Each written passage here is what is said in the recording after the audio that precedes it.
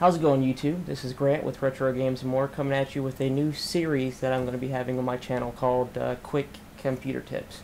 I'm a computer technician. I've been working on computers for probably about 12 years now, and actually run my own shop. I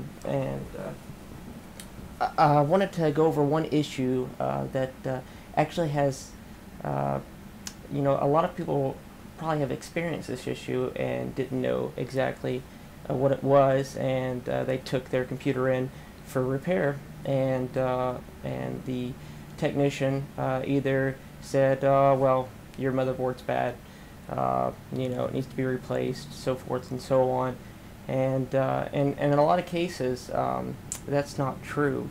A lot of technicians do know about this when electrolytic capacitors swell and the caps of them expand, and it causes a lot of weird issues with computers, and I'll show you in a little bit exactly what it looks like and what to look for and how to determine if you have this or not with your computer.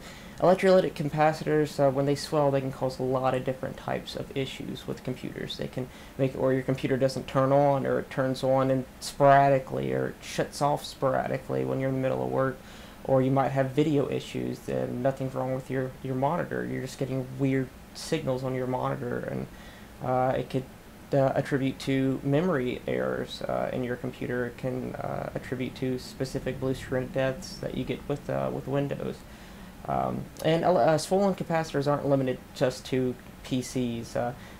Generally I see them more on desktop PCs, on their motherboards more than anything, but I've seen them on graphic cards. They've been on PCI Express GPUs and AGP, PCI. I've seen it within power supplies of desktop PCs. I've seen it in some early model laptops as well.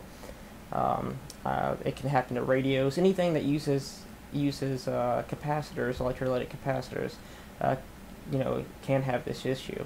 And the issue is really attributed to a bad batch. Generally speaking, I know that it could be a case of bad capacitors that are shipped out, but in my experience, I've seen it happen more often to computers that aren't cleaned out regularly, with an air compressor, an air can, keep the fans lubricated. I really tend to see the swollen capacitor issue more on computers that aren't, regularly maintenanced or taken care of. So, something to keep in mind as well. But yeah, I want to show you exactly what a swollen capacitor is, and how to look for it, and even how to replace one. So, alright, so basically, I'm going to show you a swollen capacitor, and I'll give you some close-ups, like high-definition pictures, so you can get a full detail, because I know it's not going to come out very clear on this camera. But basically, if you can see this capacitor right here, and these are basically what capacitors look like, just little bitty cylinders. Now they range in size and frequencies, but this is a good capacitor. You see, look at the top of that, how it is flat and it is not beveled or bubbled up. That's a good capacitor. And actually, I replaced capacitors easily 3 to 4 times a month on different components. But yeah.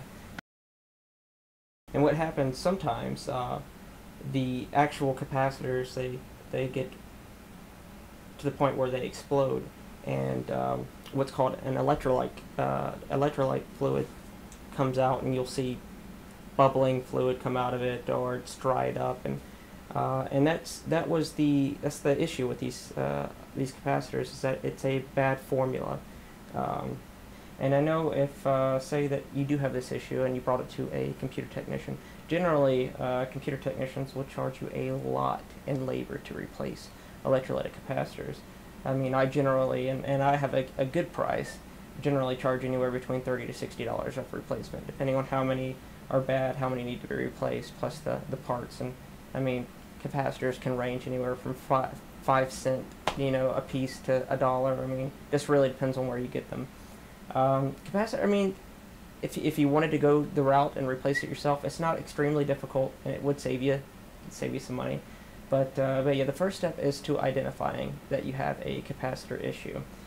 Sometimes you can have computer issues because you have swollen capacitors inside of your PC's power supply.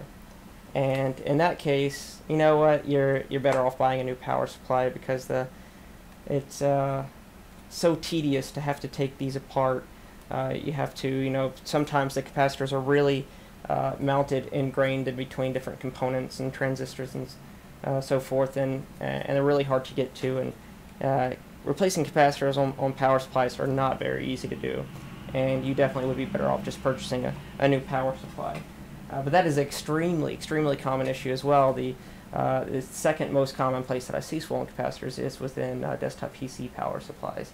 And speaking of power supplies, even laptop power supplies, you know, the bricks on laptops, they can have swollen capacitors as well, and make it where your laptop doesn't charge. So, I mean, it can really cause a lot of different issues. And that's one thing about technology and computer repair. I mean, you know, when a technician tells you that one problem can be stemmed from, you know, 100 different issues creating that problem, it's true. You know, it really, you know, one issue or one malfunction really could be due to so many different types of issues causing it. So, but yeah, so I want to show you kind of how to replace a capacitor. It's not very difficult. There's a few different ways that you can do it. So yeah, I'll show you how to do that. And excuse the audio issues on me recording, replacing the capacitor. I don't have my nice mic over at my soldering station, so I'll be relying on the camera's microphone. So.